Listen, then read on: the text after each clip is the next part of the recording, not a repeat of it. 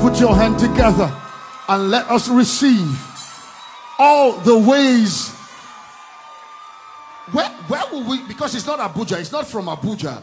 He's from my part of heaven. All right.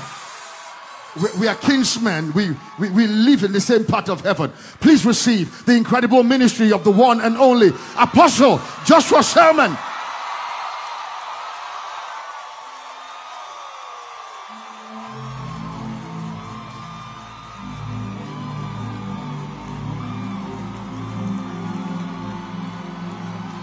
Hallelujah.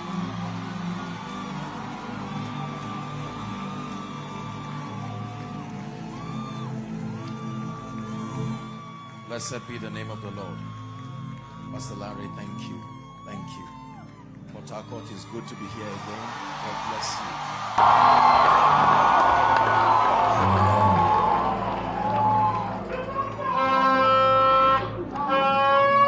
I believe in Jesus. I believe in the power of the Holy Spirit. I believe in the Word of God. I believe in His power to transform, His power to heal, His power to destroy the works of darkness. I believe that He truly makes a way, and I believe that nobody shows up in His presence truly ready to receive and returns back disappointed. This is what I believe. I'm a firm believer in the glory and the power of God. I know that when God shows up concerning a life, a destiny, and a family, it is impossible for you to remain the same. This is what I believe. I believe in the anointing of the Holy Spirit. I know what it can do. I know what it will do tonight. So I want your hearts to be opened. When Pastor led me, from outside, and I saw the crowds of people outside coming in here, people worshiping, just pouring out everything. He said, no, it's impossible for God to leave this. Listen, forget about whatever challenge, just drop it aside. And I want you to fix your eyes on Jesus, because He will surprise you tonight. Believe me. Who is like Him, Lion and the Lamb, seated on the throne? Who is like You, Lion and the Lamb, seated on the throne?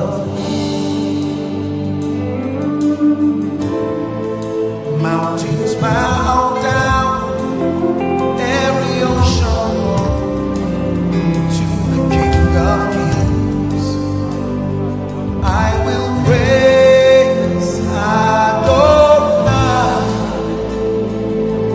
from the rising of the sun to the end of every day. Praise Adonai, all the nations of the earth, all the angels and the saints sing praise.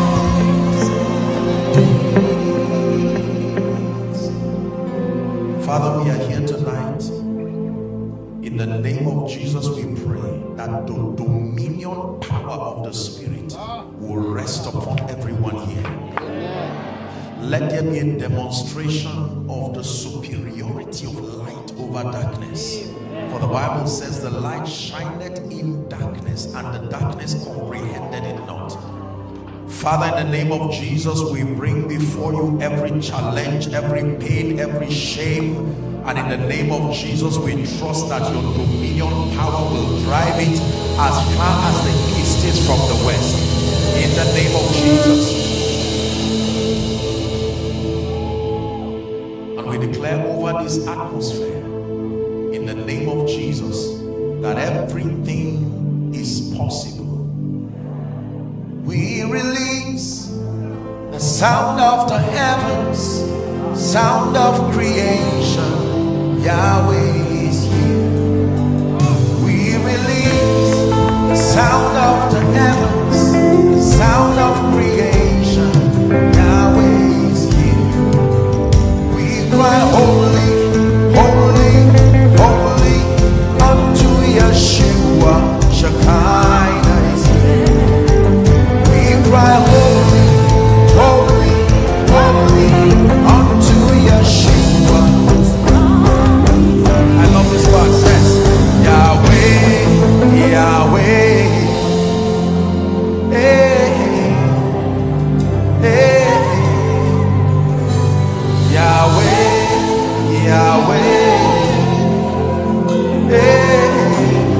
simple song. Yahweh, Yahweh, Yahweh.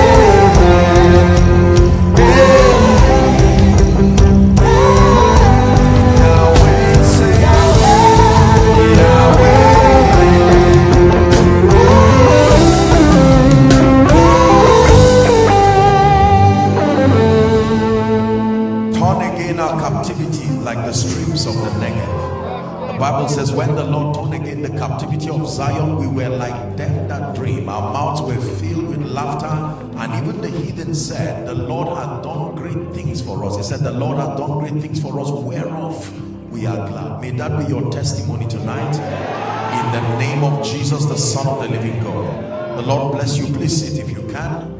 And let's see how far God will help us tonight. In the name of Jesus, the Son of the living God. In the name of Jesus, the Son of the living God.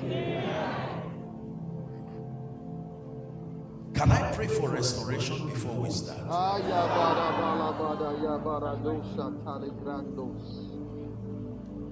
Yes. What does it mean to restore? To restore does not mean to release, to advance. That's progress, not restoration. When you take away the limitation that is over a person, you have not restored. You only allowed for progress.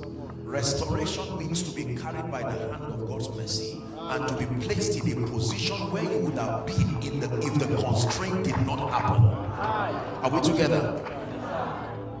So if the devil hijacks 2, 3, 4, 5 years from your life, when that resistance leaves, it is not restoration. That now you can start from where you were kept.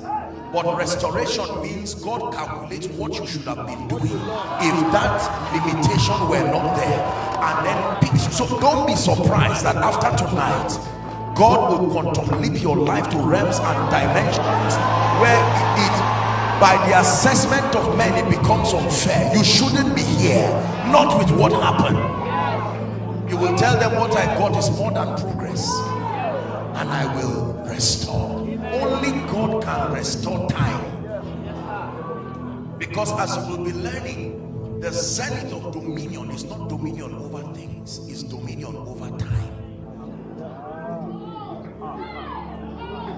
You can have things restored, but when you have time restored, that is real dominion. So I want to declare restoration for someone. Oh, I believe it. Oh, I believe it. In the name that is above every other name. House on the Rock, Port Harcourt, Rivers people, believers and the body of Christ, I decree and declare, for your years of shame, for your moments of retrogression, by all means receive restoration now. By all means I declare restoration now. I declare restoration now. I declare restoration now. I declare restoration now. Hallelujah. Restoration. There are two mysteries that are responsible for dominion over time. One is restoration. I will pray the other, hopefully by the end of my teaching tonight or tomorrow during the miracle service. Speed. These are the mysteries that control dominion over time. Restoration and speed. Forget about gaining time if these forces are not in your favor. Restoration. Please listen. This is not my message at all. This probably is a prophetic word from God to someone, because your real problem is not the things you lost. Your real problem is the time. When the prophet came to Hezekiah, he said, time is over. You can still be on the throne as a king, but time is over. Time can end every other thing. All your achievements only find their value in time. So when Satan wants to really destroy a man, he will leave you to be busy building things while he does something with your time. Hallelujah. An example of such tragedy was a man called the rich fool. Satan never stopped him from being prosperous, but he did not make wise use of his time. And when he built everything, he said, my soul find rest. And God said, all right, let me show you the value of time tonight. Tonight, I won't take away your wealth, I won't take away your intellect, I won't take away your business connections, but I will reduce your life in a moment by withdrawing time. I want you to appreciate this prayer I'm praying for you, because for some of you, what the devil is programming is not stealing. When the Bible calls him a thief, you will be mistaken to think all he's interested in is your money or your influence. Those things don't carry so much value in the realm of the spirit. He's interested in your allegiance, he's interested in your time. When he can steal your loyalty and he can steal your time, he has defeated you. Hallelujah. Can I pray again now? Because there are many people, based on the prophetic calendar of your life, you should not be in certain places doing certain things. But either because you got born again late, or you were not open enough to come to a place where you were properly mentored. For some of you, maybe you are in ministry, and every time you are in the presence of God, the revelations that you receive is that you should not be here. This is more than just progress. This is being at the epicenter of the will of God part-time. Jesus said, I must walk the works of him that sent me while it is day, for the night cometh. When your night comes, no man, the only person who can walk in the night is God. But once it is night, men cannot walk again. So when God wants to keep you walking, he postpones night so that you have your day. Listen carefully. And according to scripture, day does not come as through the chronological passage of time. Day comes by the presence of light, and he called the light day, and the darkness he called night. So for as long as God keeps feeding you with revelation, he's keeping you in the day where you have the power to walk. Hallelujah. Let me pray over your life. Father, I don't know who is a victim of his time being stolen, either through ignorance, either by wasting it on activities that are not pro-kingdom. Here at this Activate conference, I stand in partnership with the grace upon this house, and I declare over you, let time be restored supernaturally. In the name of Jesus Christ. Please be seated. You will be surprised that by this simple prayer, God does not restore time by taking you back in time. He restores time by taking what you lost forward. That means he takes what you should have enjoyed or walked in yesterday, because he is Lord even of time. He will shift the activities to the future and make them happen. This is true. Dominion, even over time. Most believers do not appreciate the power and the value of time. Hallelujah.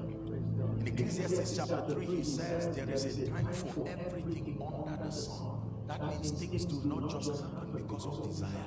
They must be in sync with timing. Hallelujah. Why do you refuse to give a 5-year-old child your car key? It is not because he's not your child. There is something about timing, and that timing matches his age. He gets to a level where even without demanding, it is foolish for you to stand before a tree when it is not time for fruit. You are patient enough. When you plant, you don't come demanding a harvest. You know that it subscribes to the law of times and seasons, and you wait. Is that true?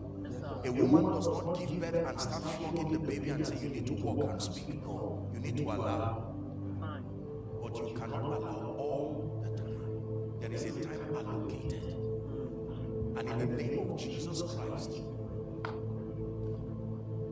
let me speak to someone here. by the power of the Holy Spirit, what God earmarked from January till now, that was either because of lack of discernment you did not know that this is what your life should be about. I pray for you, beginning from November till December 31st, in the name of Jesus, you will still achieve that by the Spirit.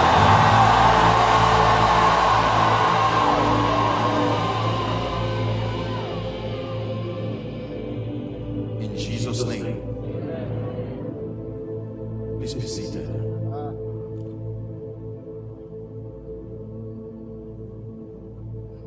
It is my personal belief that everything God wants to be done to his people through his vessel, we must be flexible enough to allow him. You would be surprised that what happened just these 2-3 minutes would have been the prayer and the fasting and the cry of someone. Lord, is there hope for this tree that has been cut short? And it says, you come for tonight's service.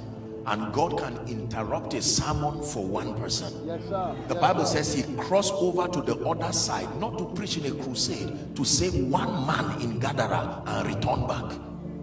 He went to all the story of Jesus Christ. The boat, remember, was for one man. He said, let's go to the other side. You would think he was talking about all of them. One man, but that one man was equal to 10 cities.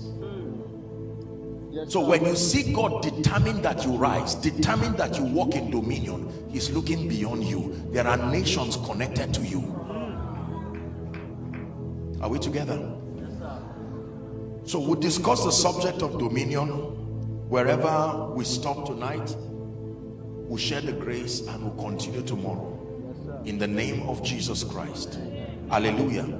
I thought very carefully on what to share, and I just thought to touch on a few things because the subject of dominion is very vast. This represents a very major part of the believers, the framework of the believer's understanding. You must understand the subject of dominion to be able to reign and live effectively in life. So in truth, if you are to do justice to this topic, it will need an extended time because there are many things that you have to cover as far as the subject of dominion is concerned. For instance, understanding the concept of dominion from a kingdom standpoint will take an extended period of time. Are we together? And then now you need to understand the dimensions of dominion. I hope that we'll touch a bit about that. There are different levels of dominion. For instance, the dominion that was given to the saints is called shared dominion. There is absolute dominion and there is shared dominion. We were not given absolute dominion. Absolute dominion would mean we can do without God and still be in control. Are we together? The only person who has absolute dominion is God himself. Our dominion is derived from our relationship with him. That means if anything happens to our relationship with him, our dominion does not stand. So our dominion is highly relational. We will need God and depend on him forever. Are we together? Is someone learning already? Because when it has to do with the subject of dominion, it's amazing how people just believe that it works. So the concept of dominion, then we have to understand the intent of dominion. This is very important.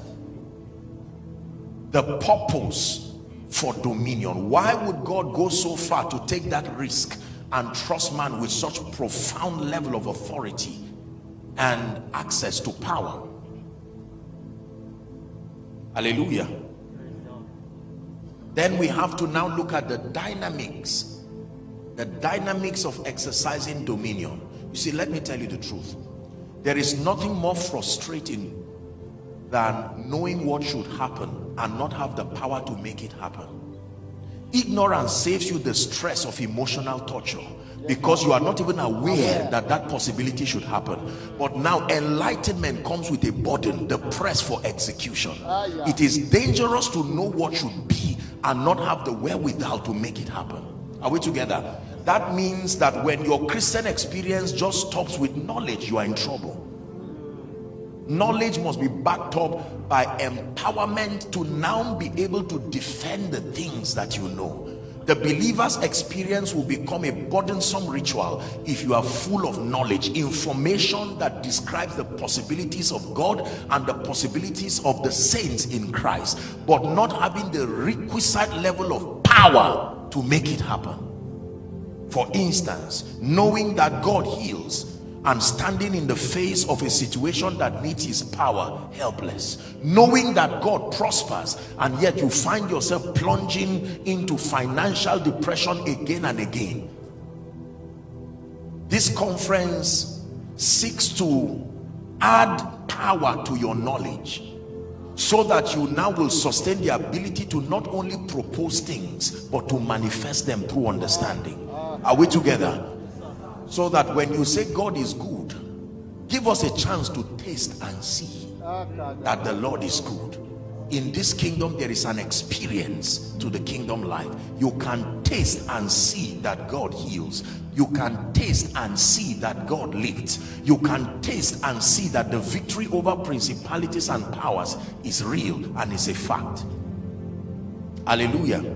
I made up my mind as a man of God that I would stay with God not only to get spiritual enlightenment, but to access the requisite level of authority and power that it takes to defend the speakings of God through my lips. Because I repeat again that you will truly be frustrated if all you have is just knowledge and information about what God can do. I write these things to you, O excellent Theophilus, of all that Jesus began to do and teach. In Acts chapter 8, when you begin to read from verse 5, the Bible says Philip went down to Samaria and preached Christ unto them. Verse 6, the Bible says the people gave heed in one accord. It says hearing and seeing the things, the miracles which he did. They did not only hear. He started with a message, but eventually it translated into an experience. So if I tell you God lifts, let it start as a sermon but not end as a sermon. Somewhere in that sermon there should be a conversion from information to experience. Hallelujah. That means you are hopeful as you learn, because everything you are learning will become your experience. If we are teaching about the power of God over principalities and power systems and structures, you are excited to hear it because you are going to walk in it. It is burdensome and it is painful for you to just listen and say, wow, that's wonderful. Because you see, how do you help somebody who knows but does not have? The person who is in ignorance, you can console the person by introducing new information. But the one who is already aware, you are neither in the group of those producing results nor the group of those in ignorance. You are standing in a place all by yourself. Knowledge must be backed up by and with the power to demonstrate it. Has God spoken to you already? So I made up my mind that when God brings light to me, I don't just stay at the level of light. Wow, this is wonderful. Lord, the grace, the Bible says, and the word became flesh. Is that true? It became flesh and it was manifest and we beheld his glory. So when you say and read and learn that God prospers, by all means and for God's sake, may your life be a revelation of that possibility. Because you see, your results are also evangelists. They can preach. There is a sermon that only this evangelist called your result can preach. Hallelujah. And the audience is the territory. It is not only an individual that can be saved, a territory can also be saved. And that you are not the only evangelist. Your results have also been mandated to preach. There is a kind of sermon only results can preach. Praise the name of the Lord. Amen. You won't believe that I've not even... So let's see how... Let's see how God will help us tonight. In the name of Jesus. Honestly, wherever we stop, we'll just pray. This is what it means to learn the ways of God. It takes a while to know God and to learn his ways. When Jesus resurrected, he had no time to celebrate his victory over Satan. He called his students straight, let's go to class. We have 50 more days and the Spirit is coming on you. 40 days and then he left. 10 days later, the Spirit will rest upon them. The king's business requires haste. So let me encourage you in the name of Jesus that beyond this conference, you must cultivate an appetite to know God and learn his ways methodically and consistently. This is what translates to your authority in the kingdom. If we're together, say amen. Amen. Genesis 1:26. Genesis chapter 1 and verse 26. And God said, let us make man in our image. Then he says, after our likeness. I don't want to go into the stories of making man in his image and his likeness, because you need to understand the kind of intelligence that went into the build-up of man. He made man in his image and in his likeness. If man were not made in the image of God, dominion would not be possible. Are we together now? The likeness of God means to function like God, to function by speaking and doing. That is the likeness of God. He speaks and then he does. 2 hands, 1 head, 2 feet, and so on and so forth. But the image of God is a spiritual quality. Hallelujah. It is literally as it was in Christ. And it says God made man, and then the Bible says he gave them dominion over the fish of the sea. Now the word fish of the sea there has nothing to do with fish. It's an ancient way of explaining realms. So he gave man dominion over the sea, over the air, over the earth, and everything that creeps upon the earth. Are we together? So the Bible is very clear as to the fact that man was given dominion. Whether or not we walk in that reality is something else. It's a different story. But as far as God is concerned, we have been given the capacity and the ability to walk in dominion. The word dominion, please write it down. The word dominion is the word sovereign control or authority. Sovereign control or authority. The word dominion means the capacity to exert influence upon. It means sovereign control. It means authority. It means the capacity to exert influence upon. You are manifesting dominion to the degree to which you can exert influence upon. Hallelujah. Praise the name of the Lord. In Psalm 8, the psalmist was contemplating, he was talking about the faithfulness of God, and he was vocalizing his contemplations as to the exalted position of man in light of dominion. Psalm 8 and verse 4. Here's what he said. Please give us 8 and verse 4. What is man? The preceding verses will say, when I consider all of these, the works of your hands, what is man that thou art mindful of him, and the Son of Man that thou visitest him? Verse 5, it says, you have made him a little lower than angels. The word there is Elohim. You have made him a little lower than God. You have crowned him with glory and with honor. In fact, I like Paul's rendition of this. Let's go to Hebrews chapter 2, please. Give us Hebrews chapter 2. Let's start from verse 5. Hebrews chapter 2, please. And verse 5. It says, to none of the angels had he put in subjection the world to come. That means he did not put them as caretakers. He did not give them that kind of authority. But in a certain place, verse 6 now, in a certain place he testified, saying, now he's making reference to Psalm 8, what is man that thou art mindful of him, nor the Son of Man that thou visitest him? Next verse, please. It says, for thou hast made him a little lower than yourself, than God. Thou crownest him with glory and honor. Thou didst set him over the works of your hands. So man was set over the works of God's hands. Everything God created, please listen to me, the only thing higher than God is higher than man is God. There is nothing else based on God's organogram of authority.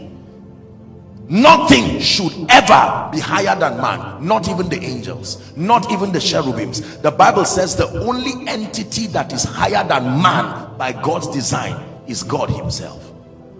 Are we together? That is why even for the angels, the Bible says they are ministering spirits sent to minister to they that be the heirs of salvation.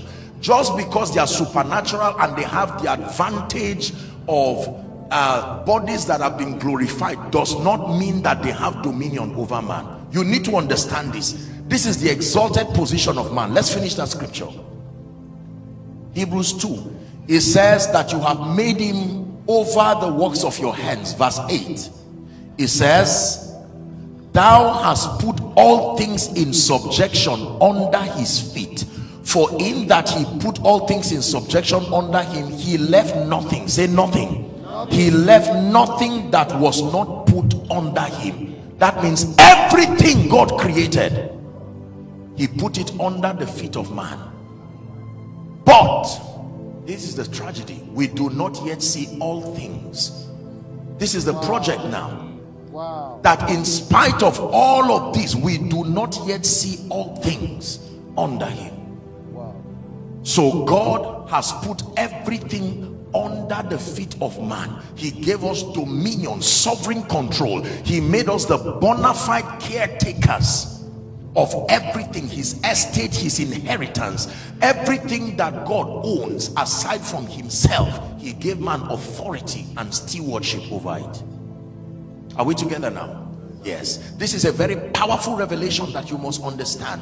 And stewardship demands faithfulness. 1 Corinthians chapter 4 from verse 1 and 2. Verse 2 says, moreover, it is required in stewards that a man be found faithful. If it is true that we've been trusted with this dimension of kingdom authority and the capacity to influence, it means that we are mandated to be faithful. But please look up. Why do we then have believers who live very defeated life? If it is true that the dominion concept was not a man-made concept, why then are we victims of the vicissitudes of life, victims of sickness, victims of depression, victims of poverty, victims of demonic attack? Is that in your Bible?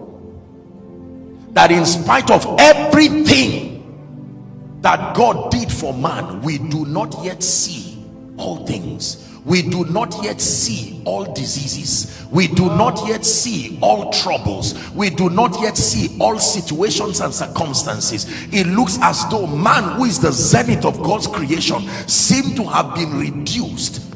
When God was going to punish the king in the book of Daniel, all he needed to do was to reduce his status to become like a lower animal. And in God's mind, that was a punishment. To reduce man to become like the beast of the field. He didn't punish him. He still left him with the brain of a man, but with the body of a lower animal. And after 7 years, the king repented. You see that now? This is very, very powerful. There are many believers who have been brought down. Please hear me. There are many believers whose lives continue to be a mockery of this dominion mandate. That when we look at my life and your life, there is nothing within it that demonstrates the superiority of the power and the authority of this kingdom. When you look at many believers and read your Bible, you will almost conclude that God is a fraudster. He's lying somewhere and he's defrauded someone somewhere. Please, I want you to pay attention. I'm teaching now, because if we do not identify why this thing is not working in our lives, we will continue to believe and hope in disappointment. Hallelujah. Dominion. You know why they loved and respected Jesus when he showed up? It's not really that they believed him, but who else was doing what he was doing? He said, if he does not believe, believe for the work's sake. They had known that they were prophets. You see, these people were, I hope you know that between Malachi and Matthew, theologically speaking, was over 400 years. No prophet, no miracles, and there was nobody in existence at that time who was 400 years old. Imagine that in Nigeria for the next 60 years, no preacher, no church, So imagine the mindset of the generation that arises. This was the kind of generation Jesus met.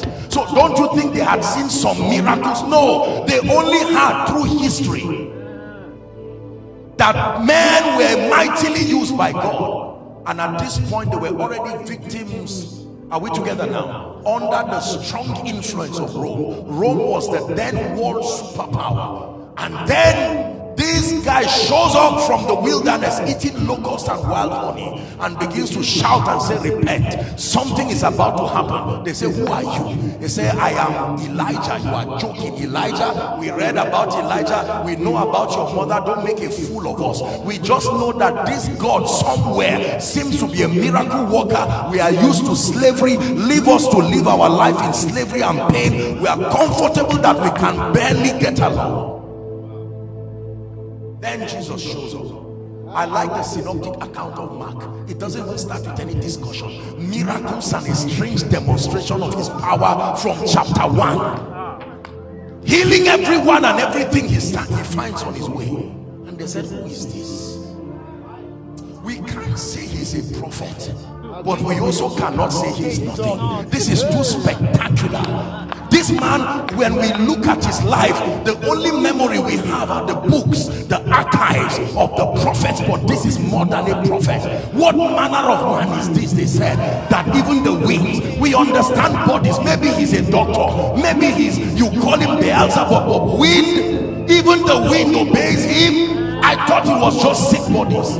You need to understand the basis of their surprise. Who is this man? Who mentored him? Who trained him? Which school did you go to? You suddenly show up and disrupt status quo.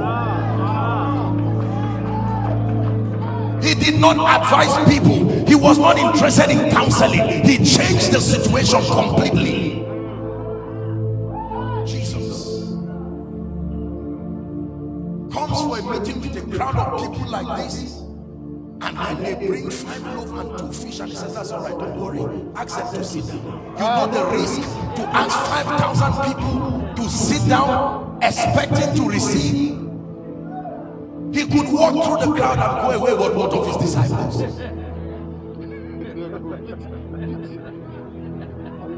And he said, don't worry, Andrew, don't feel bad. There is something I can do to what you have. You just sit somewhere and wait. Jesus for you. And he broke the bread and began to share it, and everybody ate. Do you know what it meant for 5,000 people to have a testimony in a meeting? Have you seen that happen in any meeting? There was nobody in that meeting that went without a testimony. In a meeting, if 2 people rise up now from the wheelchair, it is spectacular enough to make news in Rivers. How about 5,000 people with their individual versions of the impact of one man going back home? Imagine. See, when you read your Bible, you need to understand it from a cultural. Once you don't give it perspective, it will not bless you. Imagine after this meeting now, let's assume that pastor decides to give everybody here 100,000. I'm calling an amount that is very serious so that I get your attention. Imagine other, you know, in narrating stories, you have people who will exaggerate it. In narrating stories, you have others who will even talk as if they were the ones who shared the bread. Now imagine all of those versions. And the scribes and the Pharisees said, well, we can't keep quiet. This man is doing something that is becoming serious. Jesus demonstrated levels and dimensions of dominion. Then in John chapter 11, he received the news that his cousin was dead, and he said, don't worry, he's only sleeping. We'll go to wake him. And he said, please don't make a fool. This one now not going too far, because the government can be involved, the law enforcement agents can be involved. This is not about fanatism. Our lives and our families are on the line. You are stretching us too much. And when he got to Bethany, he said, roll away the stone. What a man. This is not some angel coming. This is a man, Mary's son.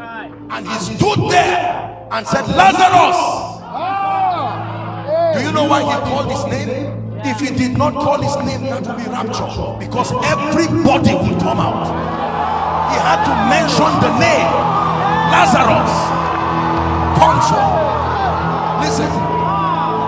And the Bible says he that was dead he sent sounds into the realm of the spirit, and it went with precision, picked the body of Lazarus and brought him down. Listen, at this point the disciples are confused. They don't know, is this a cultist? Don't blame those who called him Beelzebub. That was the only thing they knew. He said, this guy he can't cast demons out. This has to be by Beelzebub, because at that time they practiced what is called appeasal, not exorcism. They could not cast demons. By what name? So you would meet a medium to conjure spirits, and then ask the spirit what it wants, and then satisfy the sacrifices. You pacify the spirit for the victim to rest, only to come back. We still practice it today in many, especially non-Christian sects. What they do is occultic pacifism, not deliverance.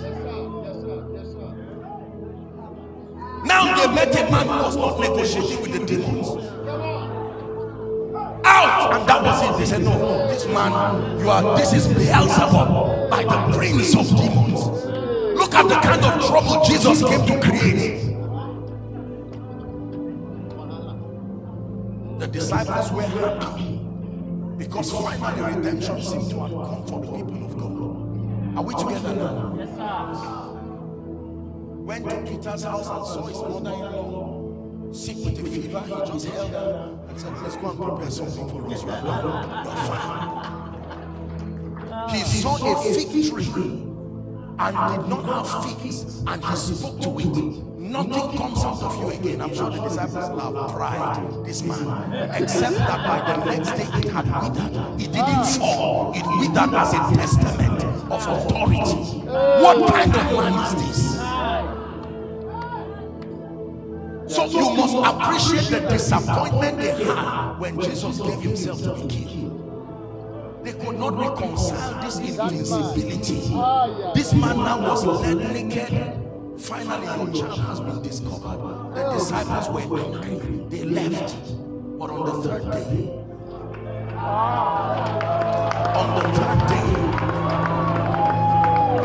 the Bible says the angels rolled away the stone and sat on it. And Jesus came out with authority, no hurry at all. Why do you rush when you have dominion? He came out exalted and glorified. Now watch this. And he reminded the disciples again. He said, all hail, as my Father has sent me. With the same backing and equipping and authority. He says, so sent I you. As my Father. He didn't say I sent you. As my Father. You need to study how my Father sent me. He said, so sent I you. He left us this mandate. Please listen, ladies and gentlemen. He gave us authority. He gave us power. He restored dominion. You need to let it not just become a preacher's sermon. For as long as this remains as a sermon, believe me, your Christian experience will be frustrated. It is not a sermon. It is true based on the integrity of the word of God. He left nothing that was not under his foot. But we do not see all things. That's the purpose of this conference. That one sentence, to examine why that on one hand the Bible tells us that we are people who should command authority and dominion, and yet we do not see it happen in our lives. Why do I pray for the sick and then they are not healed? Why do I speak over someone? How many believers here, if you are to be honest with me, I came to challenge you, that you sit down and agree with a brother or a sister concerning something in their lives and say, in the name of Jesus, let's agree. And you agree and absolutely nothing happens. To the point that we are so used to the word not even working. It's very normal. There is no emergency. It's not enough for you to go for a retreat. I'm used to it. I've spent all my life seeing the word of God not work. Occasionally it may work, and I'm not sure if it's the word or science or just time. Hallelujah. Let God be true. Let God be true.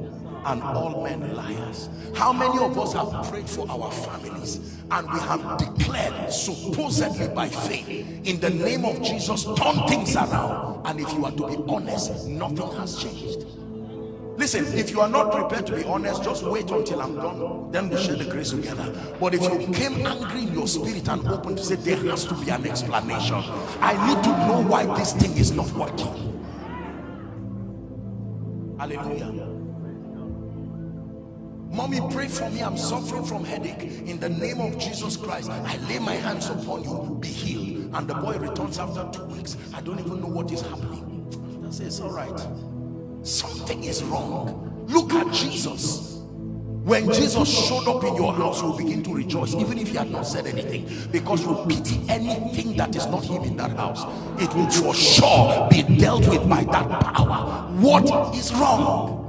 We do not yet see all things under his feet.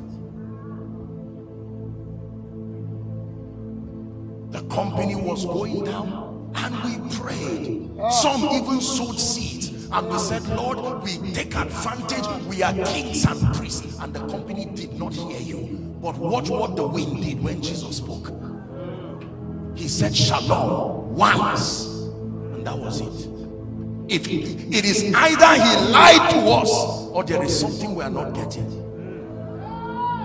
Hallelujah. Praise the name of the Lord. When he met the man with a legion of demons, the demons were pleading on their own accord. We know you will cast us. The issue, what we're asking for, is not that we are not going out. It's just help us choose where we go to. That level of authority that is registered in the realm of the spirit. We know we are going. The only thing is we are pleading for mercy to enter the swine. And he said, go. One word. But how many spirits have latched onto people's lives and conditions, and we pray, we even add fasting, and they wait till we are done with the fasting, then they revalidate their presence. Listen, I'm only challenging you tonight because God wants to do something potent, even if it's in 5-10 minutes. We do not yet see all things under his feet. Money runs away from us. Influence runs away from us. Demons run to us. Are we together? The wrong things run towards us. How many people in your life and in your family would be better Christians today and more determined believers if they had seen the dominion power of the Spirit walk through you? Imagine how many people. Look how hard our preaching is today. You may have heard me say it in a few meetings that I've had in recent times. Imagine a crowd of people like this inside and outside, and then you make an altar call and only 2 people come out. It's a lie. It's impossible to have only 2 people who are yet to meet Jesus Christ, because God adds daily as many as should be saved. But it takes the superior power of the Spirit. I'm saying this because this is what has led to the concept of celebrating Christianity and celebrating a few people who seem to have a semblance. It looks like they are not yet there, but at least they are better than where I am. And then we create shrines around them to the detriment of the advancement of the body. This mandate was given to all and sundry. And if we come into that comprehension of it, imagine the invincibility of the church. Imagine that which we will be able to do. A child returns from school and is not doing well, and the mother says, let's pray. Son, I am your mother. In the name of Jesus, I declare, go and do well. And he will go back and still fail. Then the child says, don't you talk to me about Jesus again. I gave you 5 years of my loyalty. He did not prove himself. Let me go to an app that seems to give me instant results. The implication of not walking in dominion is that we are going to lose a generation, because there are alternatives now. When we started, there were no alternatives, but right now there are alternatives that produce a semblance of result, even if it is virtual reality. Are we together? Dominion is powerful. The woman who was at the well, when you read, the Bible tells us that he comes to meet this woman at the well, and then he begins to talk to her about her life, and she said, I perceive you're a prophet. How did you know I'd been with 5 men and that the 6th one is not even my husband? I perceive you are a prophet. Let me now share with you something that is in my heart. And they brought the concept of worship. The Bible says at the impact of Jesus in her life, she left everything. You know what it means to reorder, to give you a new orientation in one encounter. She left everything and ran to the city and said, come see a man who has told me everything I did. It was so compelling, the people came. They came as critics, but they came all the way. The Bible says when they came and they heard him speak, they said, now we believe. Not because of what you said, we have seen it for ourselves. When the scribes and the Pharisees were shouting in the afternoon and trying to disprove everything, one of them, maybe representing a few of them, Nicodemus, he said, no, I went to school. I know that corporately we are fighting this man, but it's out of jealousy. You cannot disprove the potency of the power of God. And he smuggled his way to Jesus in the night. That discussion is what birthed John chapter 3. It was not a crusade. It was a discussion with a man who was desperate to find answers. He came to Jesus and said, Rabbi, we know that thou art a man sent from God. John 3 and verse 1. For no man can do these signs and wonders except God be with him. Jesus looks at him and says, verily, verily, I say unto you, except a man be born again, he cannot see the kingdom of God. And then he said, this is surprising. At this age, will I enter back into my mother's womb? And he says, verily, verily, I say unto you, verse 5, except a man be born of water and of the Spirit, that he cannot enter the kingdom of God.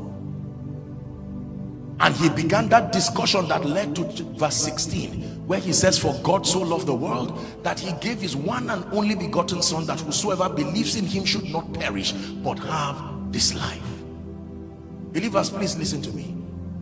The world today and the program of God is at the mercy of the saints, who will arise in power and authority and dominion. Restore that dominion, mandate that power. If that does not happen, we're in trouble. Let me teach on one more verse and then we'll end for tonight. Is that fine? Psalm 24.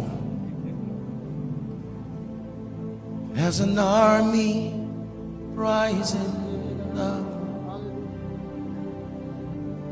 You're that army. You are rising up.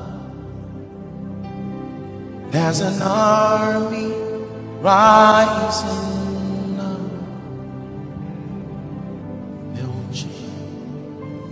Break every chain, break every chain. It will break every chain, break every chain, break every. There's an army rising up. There's an army, they are rising. There will be a generation that will have this answer. There's an army, there will be a generation that will have this answer. To break every chain, break every chain, break every. Please hear me. For some of you, you have spent time praying and fasting. You have spent time in consecration to say, Lord, even if I'm the first person you will raise from my family, there has to be someone with an answer to this dominion deficiency. There has to be someone who can finally ask this question. 3-4 generations have asked this question. There must be an individual that will come with answers. Answers more than sermons. Answers more than conferences. Answers more than conventions. The world is crying for answers beyond activity. Psalm 24.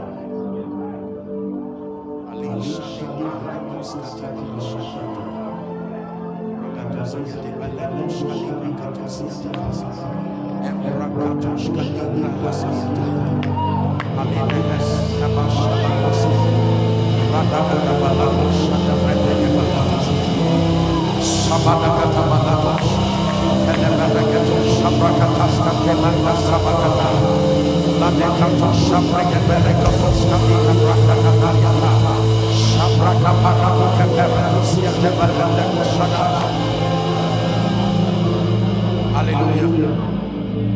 Now write this down, please. Write this down. Then we'll do Psalm 24. Please write this down, everybody. There are two major aspects of dominion that we need to understand. Dominion has jurisdiction. There is what dominion is concerned with. You need to understand this. Number one, the first aspect of dominion is creation and manifestation of divine possibilities. Please write it down. The first jurisdiction of dominion, the power of dominion is for creation and the manifestation of divine possibilities. You are walking in dominion to the degree to which you can create and manifest divine possibilities. If divine possibilities cannot be created and manifested in and through your life, ladies and gentlemen, please hear me. You are not walking in dominion. The indices for dominion are very clear. Number one, the capacity to create and manifest divine possibilities. So when you tell me, Apostle, I'm walking in dominion, we don't need to talk about the church. Show me the supernatural possibilities and the intelligence you have sustained import from a realm that is foreign. Creation. Jesus, the epitome of dominion, was never concerned about what was not there because he was making it happen. Are we together? Fear is proof that you are aware of insufficiency. Listen carefully. If I need 1 million naira right now and I do not have it in my pocket or at hand, but I have it in my account, will I be afraid? No. Because I am aware of the limitless supply. It is only that it is not within my reach. And because I have intelligence and the wherewithal to make withdrawal. Are you seeing that fear as an explanation? Fear is a sign that your understanding of dominion is not intact. You are aware that you are all that you have is all that you can see, and you do not have the intelligence to transport resources to make it happen in your life.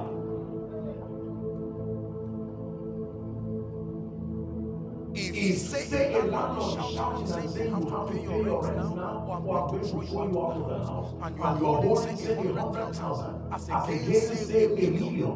The moment you receive an alert of 5 million, what happens? The begging stops. You don't have to tell him I received an alert.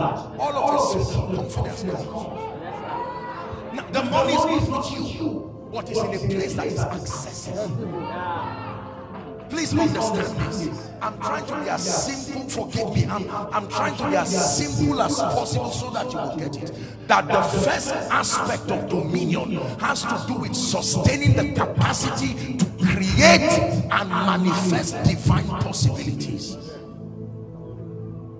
And that is based, it is predicated upon the consciousness that all that is with you physically is not all that you have as an inheritance.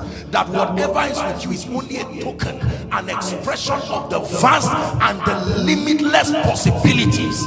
You need to know this. And Jesus was with men, 5 loaves and 2 fish. He said, no problem. I have food, I have bread, I have all of this. Even if it means sending a fish. Where the fish got the coin is none of your business. The most important thing is that it is there and needed when needed. Number 2, the second aspect of dominion, are you ready now? Is for correction and restoration. The second aspect of dominion is the ability to correct anomalies and the ability to bring restoration. These are the jurisdictions of dominion. So when you are talking about dominion, it is not a vague terminology. You are talking about the power and the capacity to, number 1, create and manifest. Number 2, correct and restore. Dominion, the ability to correct anomalies. Now, back to my example with money.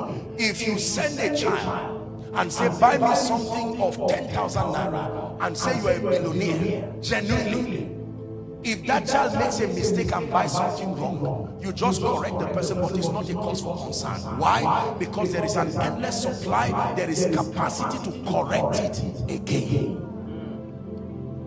Who seen that this man was born blind, him or his father? Jesus said that's not the issue here. There is power available to correct that anomaly. You are walking in dominion to the degree to which your life becomes a correction. You can use your life and the power of God invested within you. This is truly where compassion stems from.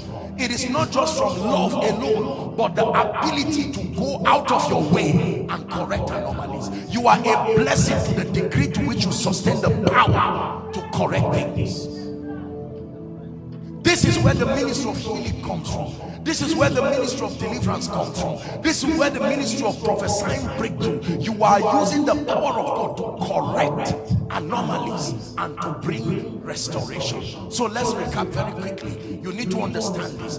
The believer, only the believer can be said to be walking in dominion only if these two conditions are in place in his life. Number one, that you sustain the capacity to create and to manifest supernatural possibilities. That means you have mastered the intelligence to transport realities from outside this realm and make them happen in this realm. Why do we call God the great and all-powerful God? Because Jesus was transported from the realm of the spirit and through the womb of a woman, and he showed up here. Hallelujah. Powerful. And then number two, to correct bodily conditions, correct situations. And someone will meet you and say, Apostle, I wasted 10 years of my life, maybe drinking and smoking, living a riotous life. And you say, don't worry, there is the ability of the Spirit to correct that situation. Look how much of a blessing you will be when you can correct situations in people's lives. I've not been able to have a child for 10 years, and he said, don't worry. Why do you run to a doctor? Because he has a semblance of this, even though scientifically I'm not able to take in, and the doctor says, don't worry, there's something we can do. There's still a way around it. He will first examine the extent of the condition. Then with the intelligence he has gotten through study and experience, he now begins to find a way. Medicine has perfected the art of maneuvering the human body. There's heart bypass, there's kidney transplant. All these things are the scientific alternatives we have while we are learning the authentic way to release the power of God. But make no mistakes about it. There is the one who can open without surgery. There is the one who can put parts without having to remove another person's parts. Now, it's an uncomfortable message, but open your heart to receive. Except you do not believe in this. Dominion is more than a sermon, it's a call in the spirit. The ability to correct. I have seen a bit of the miracle working power of God as I travel from nation to nation. I have seen God literally, by the privilege of God's grace. I remember one story that will impact my life forever. Is a whole family that was healed of HIV. Whole, not one person, everybody. How do you give that kind of testimony? It's a different thing that one person was healed, but a whole family, because it was not caused by sickness. I remember many years ago I was preaching for Khan in Shiroro. Shiroro is a place in Niger State, and I saw a very strange occurrence, Pastor, that women would give birth and then become deaf and dumb. I don't know if there's a medical explanation, but I sure know there is a demonic activity there. Yes, they would give birth and something would happen to their hearing. I was praying on the crusade ground, and many pastors were smuggling their members who had that kind of condition. When you see a widespread pattern, it's no longer a medical issue. There are spirits that sustain the continuity. But you see, knowing they are there is not enough. Do you have the power to correct? I'm saying this because, help that gentleman please. I'm saying this because there are people who are leaving this place tonight and saying, I found the keys.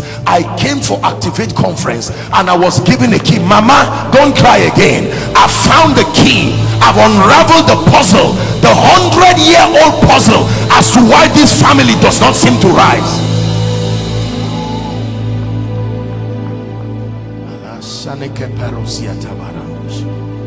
Hallelujah.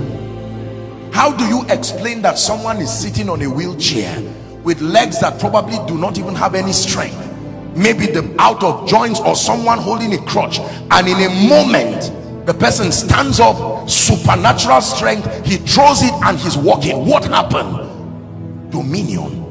You have imposed.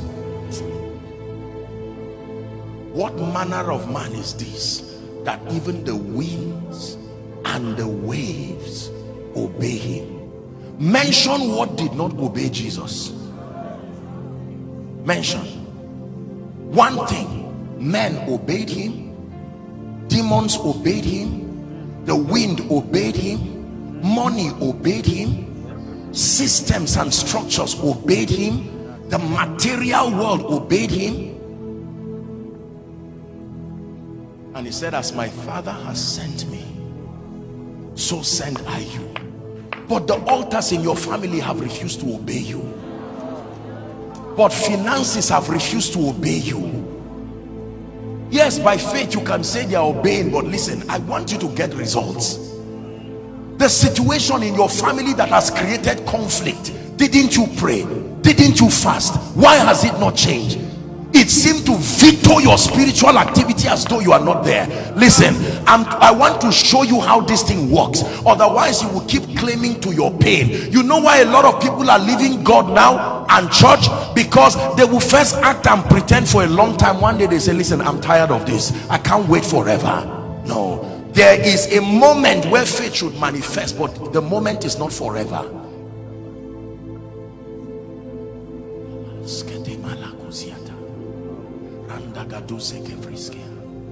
Hallelujah.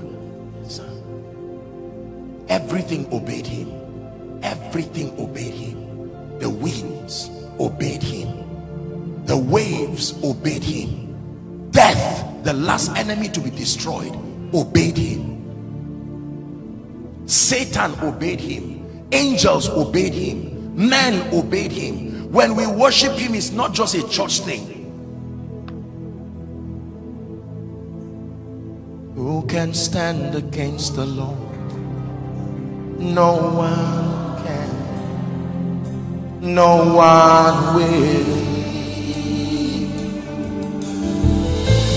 Who can stand against our King? No one can. No one will. Help that lady, please. Do you know, this was my experience for a very long time. When I started out with God, I went to church and I sat down. I would see sincere, loving men and women of God preach and say so many things that God could do. And yet people were surrounded with the same situations they were talking about in the Bible. And we would sing hymns and share the grace. And you could see disappointments on the faces of people. I said, God, this can't be this way. And when it was time for God to send me, I said, please, Lord, I love you, but do not send me with a sermon alone. No.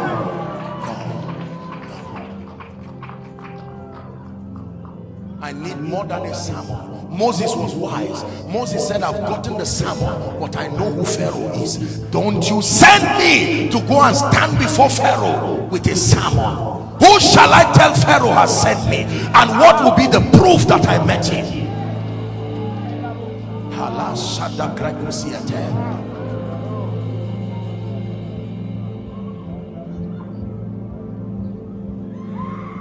This year I made up my mind that I will press to any degree till I find answers. Why people are not blessed? When you are under the influence of the Spirit, we talk about the Holy Spirit, we sing about him, we even cry, and then it seems like he's not coming. Well, come on, please. Who is lying now? Lord, we love you. You are welcome. What kind of stranger is that you keep telling him you are welcome and he does not come? Even for visitors, when you say you are welcome, how many times do you say you are welcome for them to come? Please hear me. Let me speak to you. Except you want to be frustrated, this is the conference where you must say, I will not be silent till I find answers. Lord, I must find answers. I came to House on the Rock here in Port Harcourt. The Lord put his choice servant to put this meeting together to, for God's sake, provide answers. Man of God, look at the secret frustration eating you up in ministry. You love God, you are a man of integrity, of character, you have kept all the principles you know, yet there is no increase. I know we laugh and just say by faith, this thing is not working. Let's be honest and get real answers.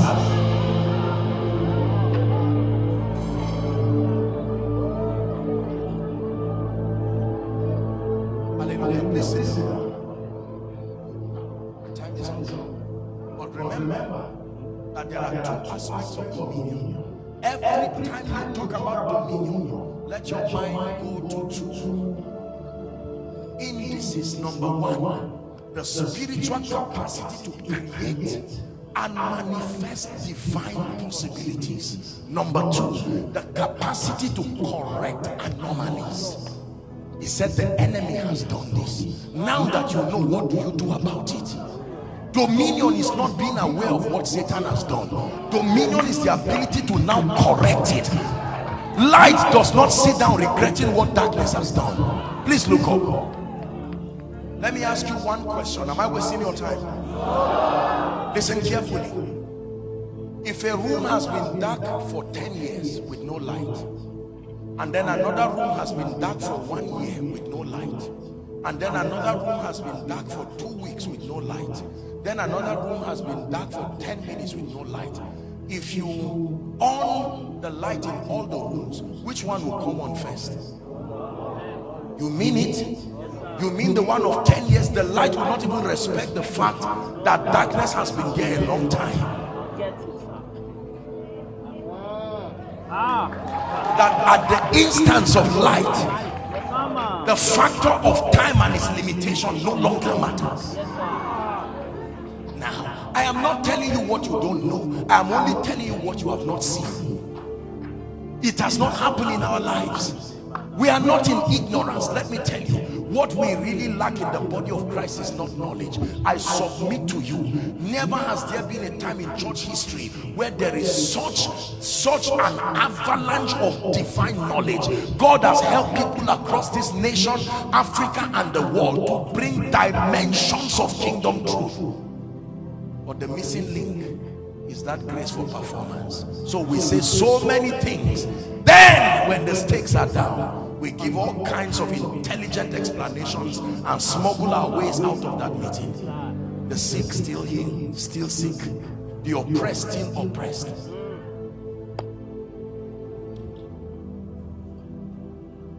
I say it again. Imagine what happens to your family members. Forget about the crusade ground. Let's talk of your family that you love so much. Imagine that you have the ability right now to run home and say, Mama, I found the key to that diabetes. Give me 2 minutes, and you are waving this goodbye forever. Imagine that you can go and say you were a pastor, you served God for 30 years, and there is no beauty and glory in your life, but I have come with an ability from heaven, as the word says. Many of you are not bad. It's just that you don't have the capacity to help people the way you want to help. So you stand and say, I wish. Have you heard that statement? This conference has come to change it from I wish to I can. No longer wishing. I wish I can help you. I wish. No. He that did not spare his own son, but gave us everything, shall he not freely with him give us all things to enjoy? Hallelujah. Let's do Psalm 24. Thank you, Jesus.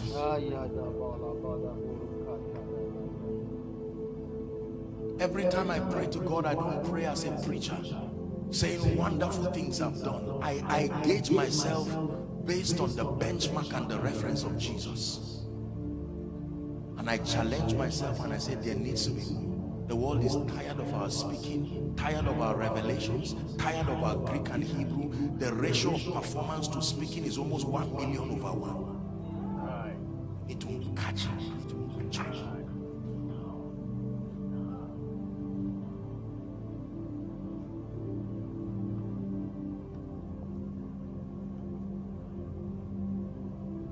this can't be it.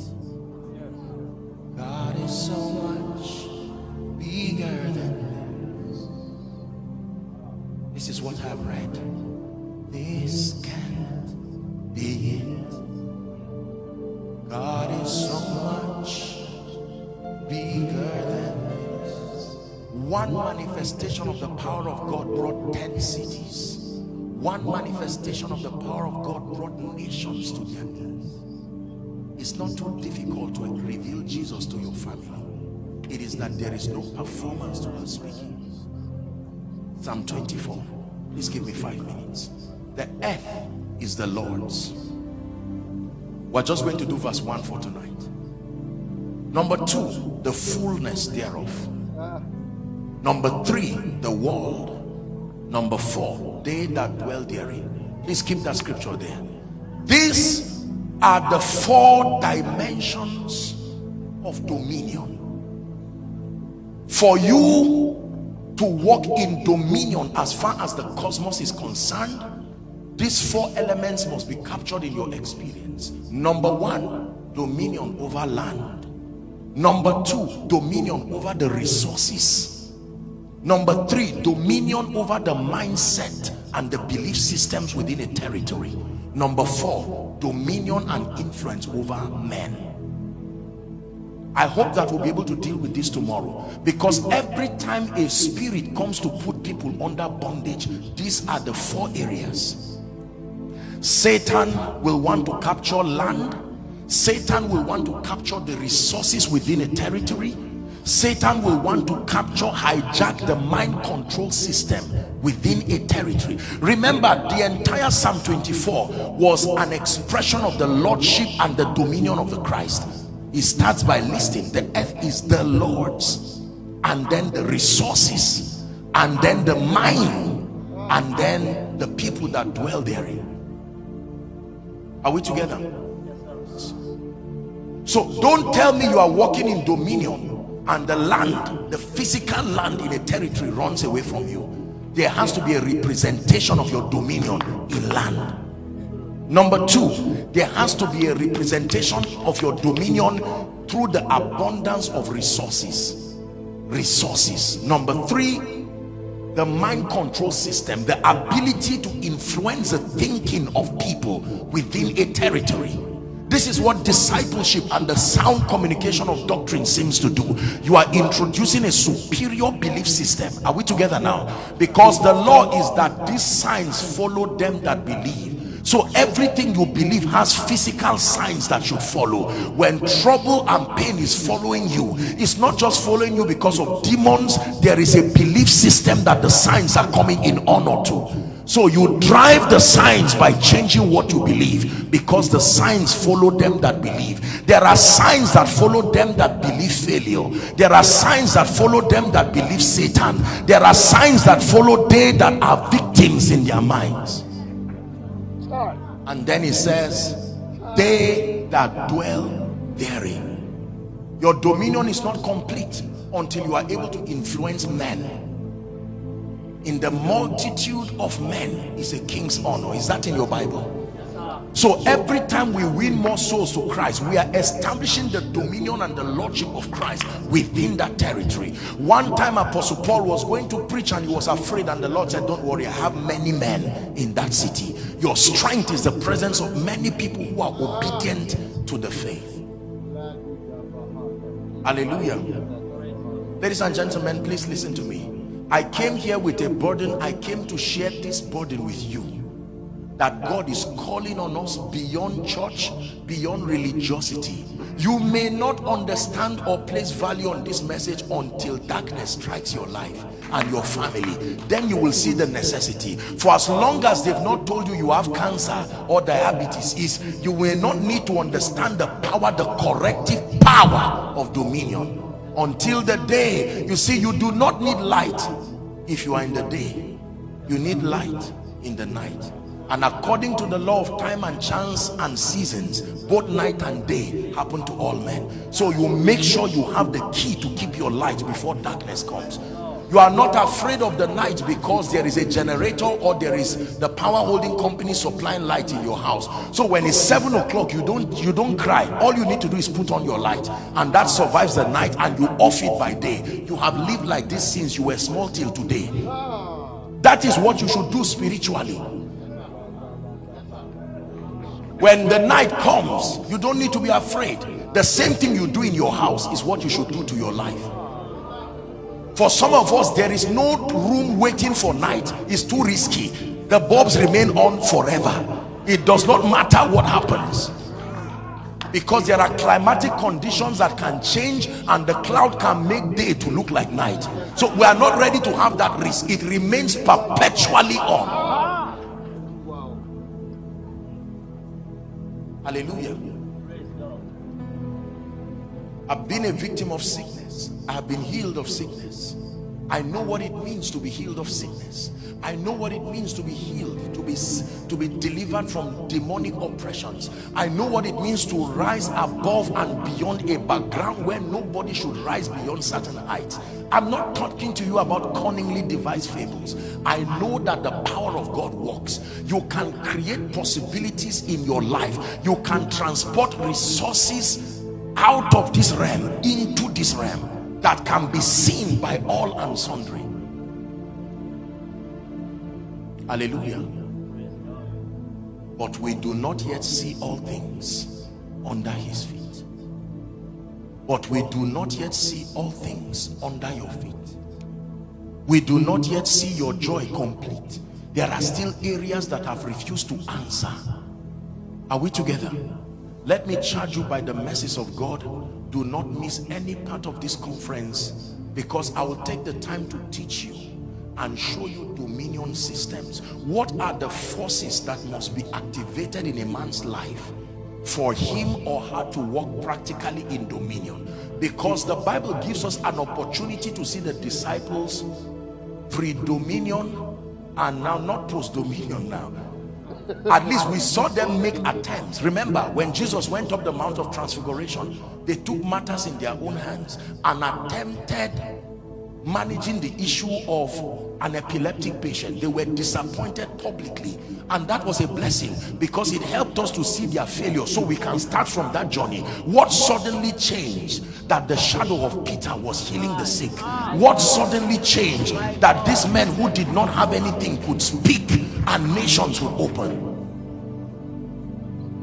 What suddenly changed? That is a question they will be asking you. What changed? As at last week, we prayed with you and nothing happened, but right now you just prayed and in 5 minutes something happened. What changed? And you will tell them, I came for Activate conference. But have you not been coming every year? It's only that this time around I came with hunger, and God was ready to satisfy that hungry soul. Hallelujah. Praise the name of Jesus. Praise the name of Jesus. Let me pray for you.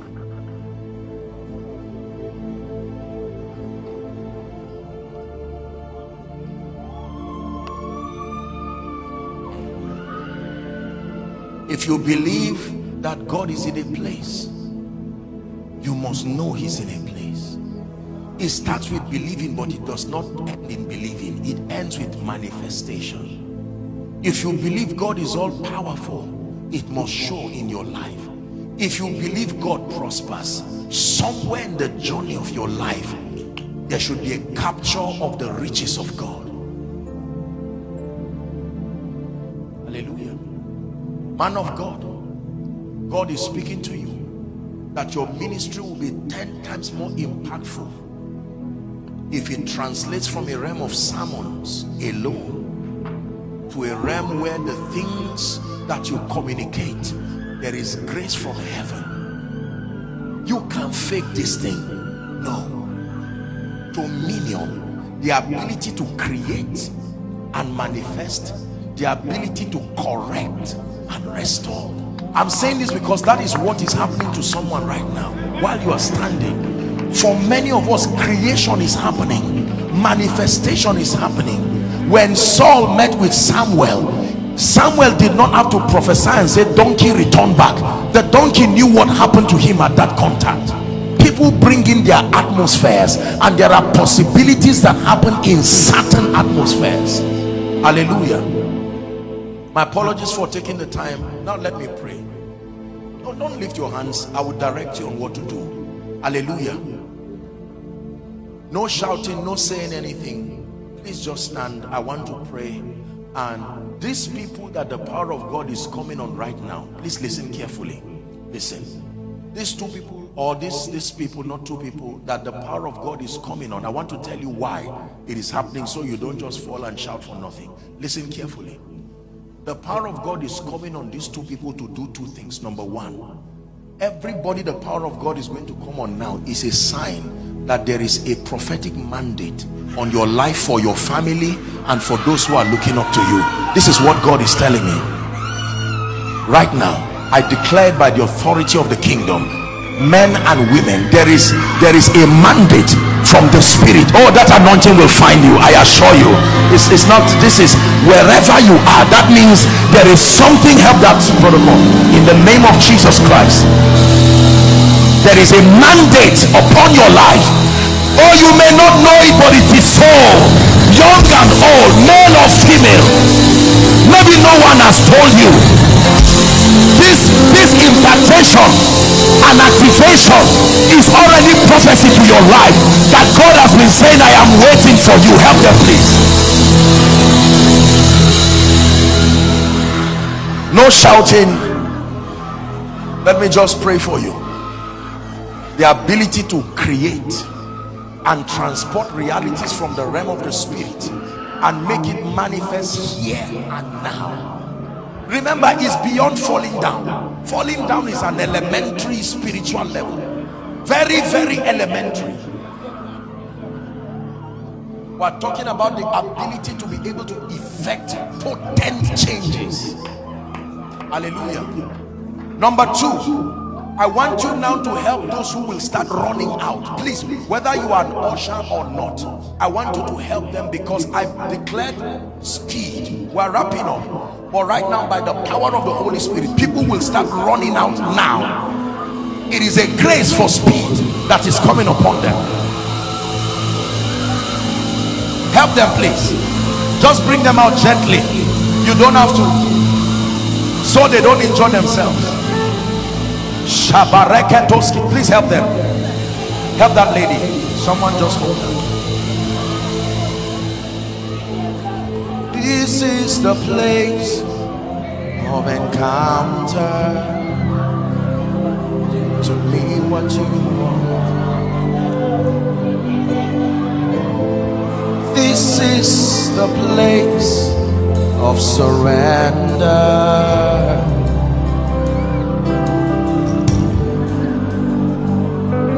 Hallelujah.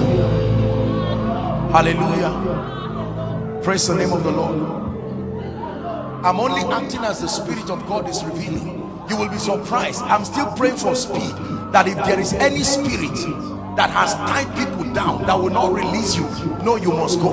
I'm saying it again. May that grace for speed find you now. Find you now. In the name of Jesus, I speak by the authority of the kingdom. In the name of Jesus Christ. Hallelujah. Hallelujah. Hallelujah. Now this set of people I'm praying for, I want you to bring them out, please, very quickly. I want you to bring them out. The ones I'm about to pray for now, I stretch my hands and I decree and declare.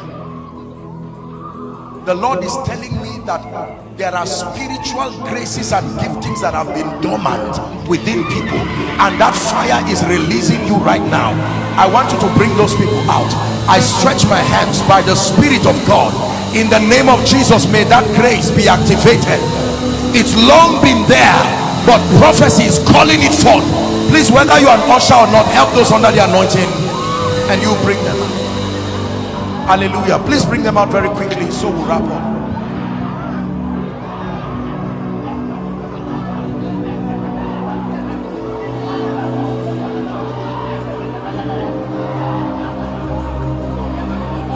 I activate it by the Spirit.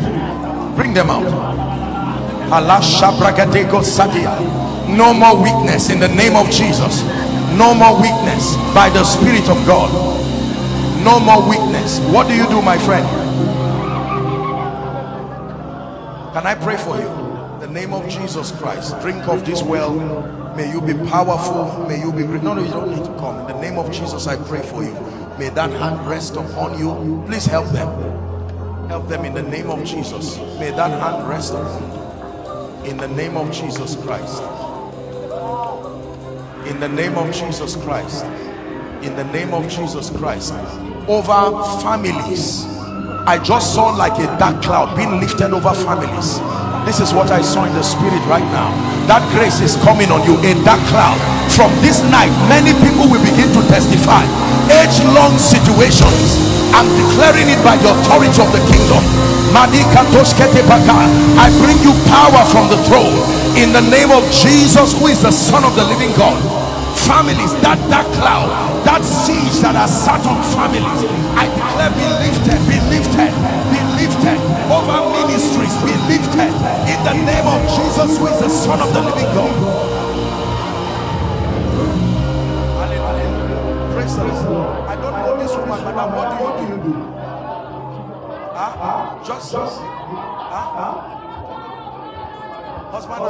Husband and wife, hold your hands. I saw light coming on both of you, and the Lord says that there are things here and there to adjust, but He wants to help you. Can I pray for you? I stretch my hands. Both of you receive that grace. Let it open you up to a new season in ministry. In the name of Jesus Christ, I decree it by the Spirit of grace. In the name of Jesus Christ, I decree it by the Spirit of grace. Now there are two gentlemen here. You have been praying for the healing anointing. I know there are many people, but these are two people the Lord is showing me. Right now, power is coming upon you from heaven. It's a dimension of the healing ministry. You know, one of the ministries God is restoring before He returns is the healing ministry. I submit to you that we have lost the healing ministry in the body of Christ. There are pockets here and there, but there are people who will be an embodiment of the healing power of Jesus. I don't know where those two people are, but in the name of Jesus, I decree and declare, may the hand of the Lord rest upon you right now. Rest upon you right now. Let there be a stirring from your spirit man, capacity to heal nations. Asheke parakatos kadia, rambeke kotos kotobeketa, ebreketos kadia. Bring healing to the nations, healing to the nations, healing to the nations. I'm saying it, I quicken your spirit man, healing to the nations.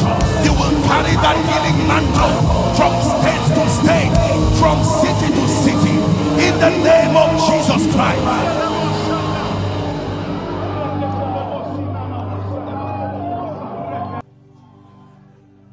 We have to wrap up. Please hear me. Whatever it will take tomorrow, let me encourage you. If it means bringing the entire river state, if there is no space, if it means to sit on the roof like they did in the Bible, please stay there. Tomorrow I'm going to take time to minister. I want to show you the systems of dominion. I give you a guarantee by the intelligence and the integrity of scripture that your life will shift in a way that will surprise you. In the name of Jesus Christ. You know a man of God in this city who is hungry and whose heart is open for a change. Please invite them to come. This is no longer just a house on a rock program. It is God visiting a territory. Do not allow someone's hunger to go and thirst to go unquenched. Hallelujah. Praise the name of the Lord.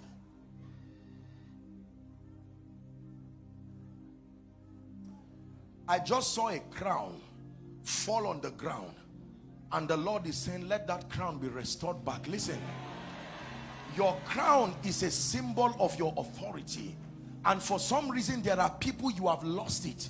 The level of glory that was once in your life, right now your life is as though it's Ichabod. Things have just, people look at you and it's almost like you're a memorial. People just say, my God, I used to know days when this man was like this. Can I speak over your life before we wrap up? The same vision I saw the crown fall, but God is able to put it back. Right now I decree and declare, Embrakatos, help them please. Shabregetekatos. I stand by the power of the word of God and the ministry of the prophetic. Help that man please. In the name of Jesus, let your crown be restored now. Your bishopric, I decree and declare, let it be restored. Your relevance in Port Harcourt, your relevance in the South, in the name of Jesus, your place in life and destiny, I decree and I command, let your crown be back to your head, O King, O royalty, in the name of Jesus Christ. Father, we thank you for tonight. We decree and declare by the Spirit of the living God that you will help us to be fulfillments of your desire as far as dominion is concerned. The Bible says, but we do not see all things under his feet. May this be the generation that will rewrite that narrative. In the name of Jesus, by the power of the Spirit, by the power of the word, the investment of God's mercy upon our lives and our generation, may God grant us the grace to ascend, to be men and women of stature, to ascend that dimension in the Spirit where we become proof producers, giving glory to Jesus. May the Lord bless you. And for all who are in front here, I stretch my hands and I decree and declare, let this be the beginning of a new season. There's one of you here, there's a spirit that has been tormenting you. I command that spirit to go now. I just saw this in my vision. In the name of Jesus, let her go by the Spirit of the living God. I decree and declare, for the Bible says, now the Lord is that Spirit. It says, and where the Spirit of the Lord is, there is liberty. We establish liberty by the power of the Holy Spirit. In Jesus' name, God bless you.